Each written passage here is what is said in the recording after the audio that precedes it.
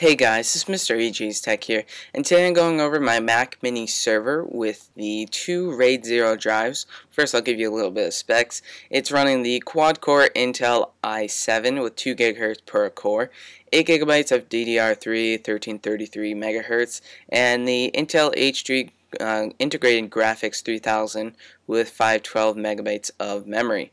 And this is the server line, so that means that this is kind of like the beefy Mac Mini. So it has the quad-core i7. The only downside would be that Intel HD 3000.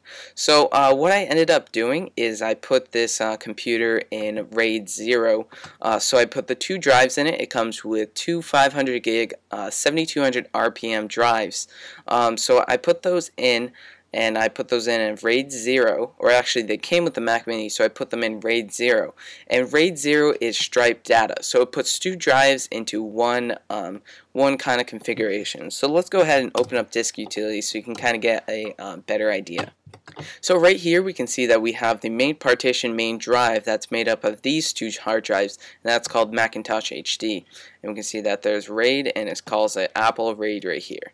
So this is one drive, this is two drive. So what it does is it kind of pairs these drives together. They're still in there. There's no hardware difference. You don't have to change any hardware. It just has to be hooked up normally. And then you just kind of built it in the software. You go ahead and put it in RAID, and so it uses both drives in combination. So whenever I write a simple file to the computer, it kind of writes it to both.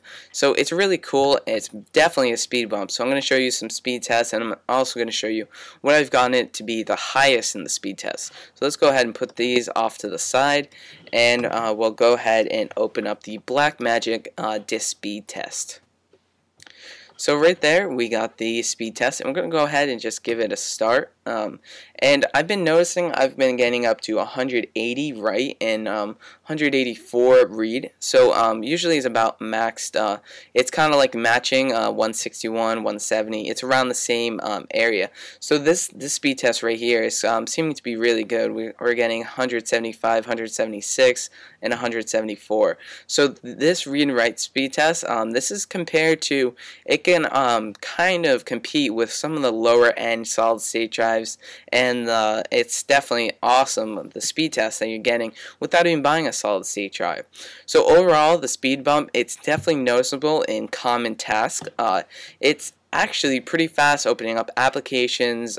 Rendering video is definitely much faster, but the thing that I'm kind of disappointed about is boot times aren't as significant of an upgrade compared to a solid state drive.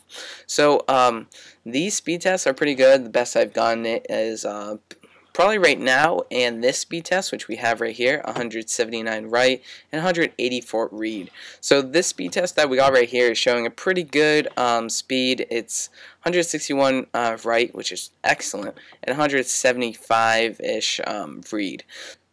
So I hope you like this video. Rate, comment, and subscribe, and let me know down in the description, like this video, and then tell me what you want to see in the future. So maybe more videos on this, maybe this versus my MacBook Pro with a solid state drive, or my MacBook Air with a solid state drive. So I'll see you in the next video. Follow me on Twitter, and check out iOS4Life.com.